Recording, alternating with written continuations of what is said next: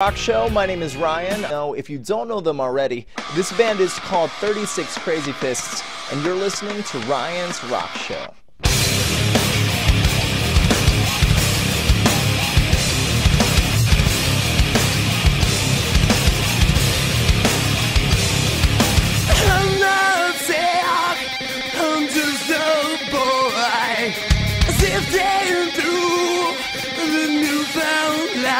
And I'll be rolling through these ashes and dissecting all these flies.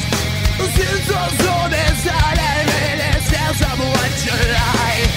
And there's on the wall, and the wall, and there's on the wall, and the wall.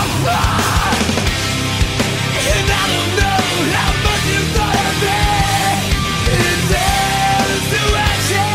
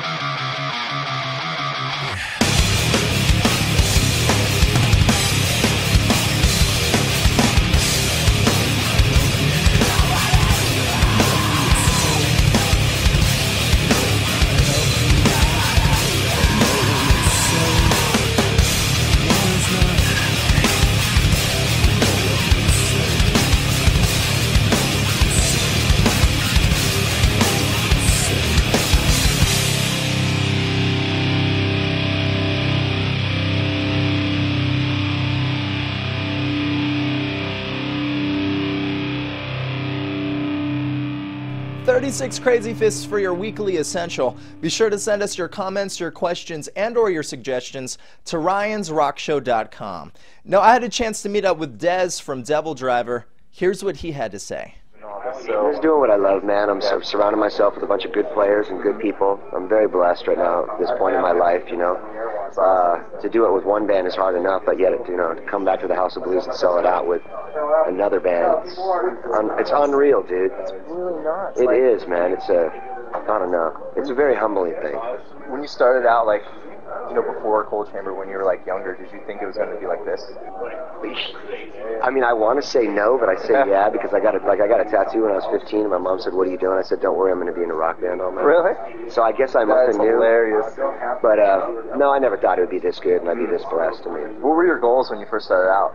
Just to do music. Yeah. Just to have a good time doing music and to be able to support myself doing it. Anything other than that was just gravy. So.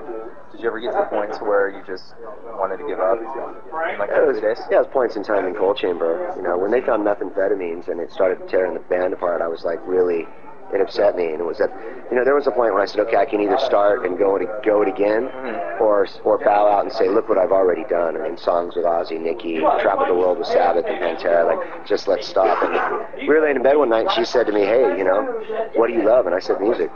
So she says, well then, what else are you going to do? And I said, music. What else would you do if you didn't have music?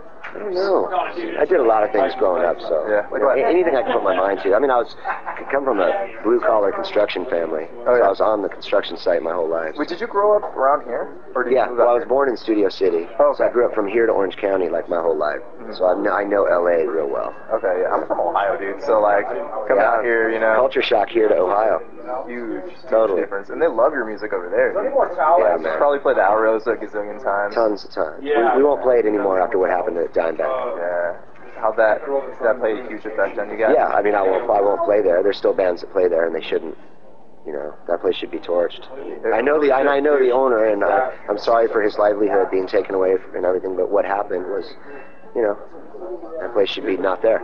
I totally agree with you, man. I haven't been back since, like, I refused to go back. Yeah. But to change the subject, because I don't really want to Yeah. talk about stuff like that. So, in all the years that you've played music, you know, so much has changed with, you know, the music industry and technology, and how has that affected you personally? Well, when I started out, you know, you could sell records. There wasn't a whole lot of downloading going on, so I have gold plaques on my wall. But I mean, it's a strange thing. I say that here's the way to answer it: is anybody doing anything underground, Yeah. any kind of underground art, heavy metal, poetry, anything underground that can be traded like that or downloaded, you really should respect those people that are still doing that. You know, because we're obviously all doing it for the love of it, not for the money at this point. You know. Are you a supporter of that, or No, I'm not a supporter. Okay. No, I think iTunes should be sued because it should only take legally downloaded songs, and the iPod should only accept legally downloaded songs, but it doesn't. You can illegally download songs, put it on an iTunes, put it on your iPod. So the guy who made that killed art. And the only reason, I mean, CDs are basically antiquity at this point, except for Hannah Montana is out right now. Yeah. But they're not going to stop selling CDs. Do you think it's ever going to get to a point to where it's all going to be digital files? It's going to be digital, and someone is going to come up with the idea. I'll just give it to them right now. Just come up with an iPod that just delivers the music straight from the satellite. That you can't put into your computer, you can't burn any hard drives, you can't do any of that. You can put it on an iPod, you can put it in a player, but you can't make any hard files, and that's the way it's going to be. That sucks. Eventually someone's going to say, well, not really, because then you'll have to pay for your music. Yeah. Just like I did when I was a fucking kid. Well, for me, like, I'd rather... Sit outside at, 12 at night for, midnight release and all that other shit. It's all gone now. So. Like, for me, I gotta, like, see the artwork, and, like, I don't know, I mean, just have music as the whole experience rather than just, like, a computer file. Right. And plus, it doesn't sound as good. No, it doesn't. would, It doesn't. But, you got to support your artists. Anybody who's doing anything underground or heavy should really respect them for being out there right now, because we're in it's not the golden ages of music right now, What about technology with, like, studio recording? It's good. Yeah. Saves time. I make sure we don't use it enough to take the vibe out of the thing, though. Yeah. So you guys don't go super heavy on, like, pitch correcting? I don't pitch correct. Really? No. What are your beliefs on that and stuff like that? If you for can't rock sing bands? it, don't do it. Period. That's good. Yeah. That's really You got to go in and pitch correct your voice on every note. Mhm. You're not a singer. Yeah, because, I mean, there are a lot of bands, especially younger bands, that feel that, they can go in there, they can do a shitty take, and they can pitch correct it, which is true, Totally. Totally. So what do you say to bands like that, kids like that can go in You there? got to lay in bed at night by yourself and sing in your own head. Really? So you know who you are and who you're not. So we'll see you live, and then we'll see if Yeah. you can pull it off. That's cool. It's like, I got favorite bands that are great, and then I go see them live, but the singer can't pull it off. That's the worst thing. That's the worst feeling for a fan ever. It is, huh? What are some bands that you really dig now, like newer bands? Dax Riggs, the singer of Acerbath, new record is Oh, yeah? amazing. I've been listening to a lot of old country and shit right now. Yeah? Yeah, and I'm listening to a lot of Hank 3. What other styles of music are you into? I listen to blues, classic rock. Like Robert Johnson? Love Robert Johnson. Can sing everything he's ever done. You can? Oh yeah. Oh, dude. Oh, Yeah. Have you seen the Crossroads movie with Yeah. Ralph Macchio? Amazing. Dude, that's like the most inspiring movie I've ever seen. Yeah, it's like, awesome. it's so good. Do you believe in, like, the legend where he sold his soul to the devil? Do you believe in stuff I don't like believe that? in a devil. Really? I don't believe in a heaven or a hell. What do you believe? Karma. But I believe your soul and your entity is definitely learning lessons and going to go to a higher place. And I don't mean higher like sky, heaven with some dude with Yeah. a beard and gold paved streets or anything. How do you think karma works? If you're a horrible person in life and you don't learn your lessons and you keep coming back to this life and you don't learn them and you're a murderer, your obvious entity, your soul is going to, dissipate. They've done studies, and your body loses something like 23 grams as soon as you die. Everybody. So the soul actually weighs something, which is just so fascinating to me. When you think about it, we're actually conscious beings, just like every other animal on the planet. I'm a vegan, vegetarian as well. What do you think happens when you die then? You either come back and be recycled to learn lessons, or maybe you've learned your lesson and I don't know from there. So it's any man's guess. My worst fear is like just dying and having that be it. Don't have any fear. That's the best. To live life with fear is the worst. So just have no fear. And just go with it? Fuck it. Go with everything. You could die right now. I could die right now. Do you write about stuff like that in your music? Yeah. I mean, my lyrics are all about life, death, religion, how to treat one another, how to be treated, all that, Have you ever gone through times in your music career where people have treated you really bad? Well, when I left Coal Chamber, it was hard for people to get around me starting a new band. Take a lot of flack. What kind of stuff would they say to you when you left Coal Chamber? Went heavier because nu metal died. It's like, no, nu metal didn't die, bro. My band got on meth, so I left. You know what I mean? And because the music's heavier, I mean, it's obviously my direction in the first place. But Coal Chamber was just becoming poppier and poppier as they went along. And for myself, I had to bail. And they were on meth, like hardcore? Oh, yeah. And I think because the guitar player's coming out tonight, which would be good to see him because he's supposed to be clean for like a year. And, I forgive, but I never forget. But it'd be good to see him clean and sober and all of those good qualities in life. What about the other guys? Don't know. Don't have any specific need. Well, Nadia, I do, the bass player. I don't talk to anybody else in the band. Or haven't, I should say. So it just kind of happened, and then you've moved forward and not look back? Well, you have to. I mean, if you have anybody negative in your life, or if you've ever had drug addicts in your life, or people that are bringing you down, then you can't be around that. You have to be around positive people. That's so true, man. Yeah, you have to expect, your expectations. People around you should meet your expectations. Or now, like to make friends with, and people that you have in your life. It's rare. It's rare that I really pick up. I mean, I got new friends, obviously. I meet people every day, but I have a really close-knit, tight group of people, and that's pretty much it right now. Really? I kind of got a rule: no new friends for a while. Keep it out of the circle. You meet. I mean, if you meet hundreds of people a day, then you become picky and choosy. You start. Who's there to be close to you because you're Des, or who's there that really wants to just have a good conversation. Do you come across crazy fans? Oh. Are you kidding me? I mean, for doing music for how many years? Like more than 10 years. Oh yeah, almost 13, 12, 13. So for doing it for 13 years, you gotta have some pretty crazy fans out there. Insane. The most humbling thing is when you see the tattoos. People get DevilDriver tattoos. Then it's just like amazing. And we've got thousands of them categorized on on tape. It's awesome. Has anybody ever freaked out after meeting you? Yeah, I mean, if you're really a fan of the band, I guess. Yeah, I mean, the same way I would be, I have been when I meet my. What is that? Okay. I'd be that way if I met Oprah, dude. Yeah, there you go. Everybody's got their. I mean, if I met Robert Smith, there's a few dudes I haven't met yet. When I shook Jimmy Page's hand, I felt energy totally. That's crazy. What's that like? It makes you a kid. You're instantly 15 listening to Zeppelin in your room going, what the fuck? This dude's standing right here. I mean, I've been real fortunate over my lifetime to meet really all my heroes, man, except the few that have died along the way. Johnny Cash, people like that. Yeah. I guess I got to go back to just your entire career in general. You got hours? Yeah, I know. Cool Chamber. You guys were being managed by Sharon and Ozzy, right? Yeah. How'd that come to pass? We played the first Ozfest, and I got talking with Sharon, and she liked me, and I loved her. I mean, I still love her. I love that family. Yeah? Yeah, I mean, I learned everything I do about management and being in this career and how to stay alive through her and through Ozzy. Because I heard they're like Sharon's like really smart with stuff like that. Like she's insane. She's an intelligent businesswoman with a loving, caring side and also a side that you did not want to fuck with. And I love that. I appreciate. I have 4 sisters, so I appreciate strong women. I mean, I'm married to a very strong woman. So they really helped out the band. Oh yeah, it's definitely. I mean, I ended up doing a song with Ozzy. I mean, the Shaka Monkey song. Yeah, and then we did Ozfest a bunch of times. I mean, we traveled the world with Sabbath and Pantera, and I mean, it just really opened a whole other world to us, I think.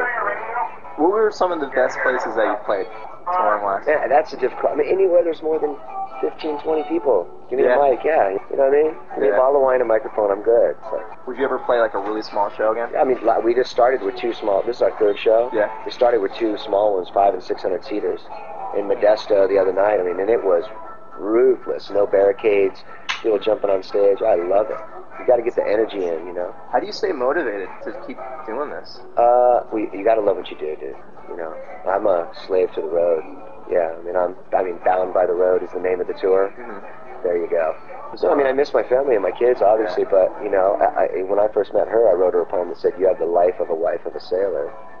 So I think she She's gets not shaking her head. Yeah, so I think she gets it, you know. I mean, if you don't love this, if you don't love going into truck stops at 3 in the morning to look at buck knives or to watch, you know, our drum set Philly buy shirts with deers on them because he collects them, you can't, you know, if you don't like that, biscuits of gravy at 2 in the morning, you can't be on the road. So after you got your first tattoo, you said you were 15, your mom kind of freaked out. What did she say now? You know, I still get, you know, new tattoos. She still, I mean, everything's tattooed, and she still goes, "Another new one," you know. She's a mom. That's cool. Did she listen to music? Yeah, she's proud. She came out to the Long Beach Arena show when we played with Lamb of God. And Yeah. I got pictures of her giving the metal signs, banging her head at 60. That's awesome. It's fucking amazing. Your sisters come out too? Yeah, my whole family. So they've been pretty supportive all the way through. Yep. I was always, you know, I left home early, 17 years old, bailed out, came to Hollywood, couch surfed. Me and Meegs were actually in another band together before Cold Chamber called She's in Pain. Yeah. That band was in pain, so we left home. So you just came to Hollywood when you were like 17? Yeah. Where'd you stay in Hollywood? I started bar backing actually at the Rainbow. Oh yeah, like Or Tony and them have known me since I was 16, 17 years old. damn, dude. Yeah. You just kind of hung out in Hollywood? Yeah, and then I around got a this area? job bar backing at the Cat House with Ricky Rackman when that opened up. And then we started forming bands. How has the LA music scene changed since then? I am really not familiar with how it is right now. Uh-huh. You know, I'm really not. If there's any real good up and coming bands or anything, so I can't really answer that question. I mean, Yeah. but at that time, music was dead. I mean, rock and roll, heavy metal was dead because it was coming out of the '80s, the hair metal shit. So bands like Deftones, Korn, Cold Chamber, Static, System. As far as I'm concerned, we saved this town. So now that I look back, heavy metal was dead at that point in LA at least, you know. Yeah. So. You still talk to those like Korn and Yeah. I just sang. Jonathan got sick a summer ago or 2 summers ago, and I sang with Korn on stage in front of like 100,000 people. Did 2 or 3 songs. Well, I mean, you see people on the road. Is how that happens. It's not like you call people every day, you know. Yeah. Just like on the road, you run into people. Like I said, it could be 2 in the morning at a truck stop. You see another tour bus. Everybody's you know talking. You got the next 3, 4. I had Ivan from Five Finger Death Punch on a while ago, and he actually mentioned you a couple times. Yeah, what'd he say? But he just mentioned you said you were a good guy. I signed him in Motor Grader. Yeah? Actually, so I'm the one that signed Motor Grader and then got them over to Virgin. Comment. No, nice guy though. Ghost, I guess his name is. Or, I don't know what he goes by now. I know his real name, so I don't want to blow it. I just call him Ivan. There you go, Ivan. Okay. So he's going by his real name. I don't know. Cool guy, nice guy. Yeah. Yeah. You said you had kids? I do. How many kids do you have? 3. 3 kids. How Oh old are boys, my 17-year-old son is Tyler right here. Is getting on stage with us tonight to do a song. Oh shit, that's your son? The shredding guitar player. He was like I mean, do you have DevilDriver? chamber music? I do. She's on the front cover. Oh, The that's red you? hair. And the song Tyler This song is so weird right now. is about the kid Dude, who was very young at the time and now is 17. that is so weird. Can shred your face off on guitar. Because I was like, hey, are you here to see the show? He's like, oh, well, my dad's in there. Yeah. That is pretty nuts, and I would never have guessed that. All you gotta do is look at the eyes. Awesome, man. Are you in a band? Maybe he'll take after you, right? I don't know, because he gets straight A's and I don't. Oh, shit. Yeah. Guess he's in college classes, so it's not even A's and B's anymore. It's just fucking smarter than me. Where do you guys live now? Santa Barbara, California. Dude, that's nice up there. It's expensive, but it's nice. Yeah. It's a little village where everybody knows each other, and I like that. A lot better than LA. Yeah. I mean, I love LA. Mhm. You know, it's where I come from. I was born here, raised here. I would have no career if it wasn't for LA. But as far as raising a family, and when I come off tour, I need a smaller place where I could chill out. I heard a rumor, this totally changes the subject. Was your dad in Leave It to Beaver? He was. Really? Which one was he? He was Tui, and his brother, my uncle, was Whitey, his grandfather. My whole family's acting background. They come from a stage acting background. And, I mean, I never grew up with him around me. I never knew him, actually, till I was about, 16 or 17. Yeah. Did you ever do any acting? I'd put it past me. I could do it. Good. Frankly, Dan, our stage manager, is a better actor than me. He's been in stage his whole life. Oh, yeah? So if I had something come up, I'd have to hit him up and be like, okay, you got to read these lines with me. It's easy for me to be myself. It's hard to not be. So I guess actors, you got to transform. I'd like to be a bad guy in like Die Hard 20. Yeah. It's like the first guy to get killed in the first like minute and a half. No lines, just like straight, just like, oh, that's it. Get in the Screen Actors Guild by going, oh. Fight over him if it's really a word or not, because you know. That's great. Yeah. So where do you see things going in the future? What are the goals from here on out? Hopefully the band will keep our friendship and keep it tight and keep doing music and keep going and keep positive and keep putting out records. And You guys doing Ozfest this year? no, I haven't even heard that there is an Ozfest this year. But if there is, call me, Sharon. Thanks to Des for coming on the show. We leave you this week shining some limelight on a band. They're called the Black Dahlia Murder.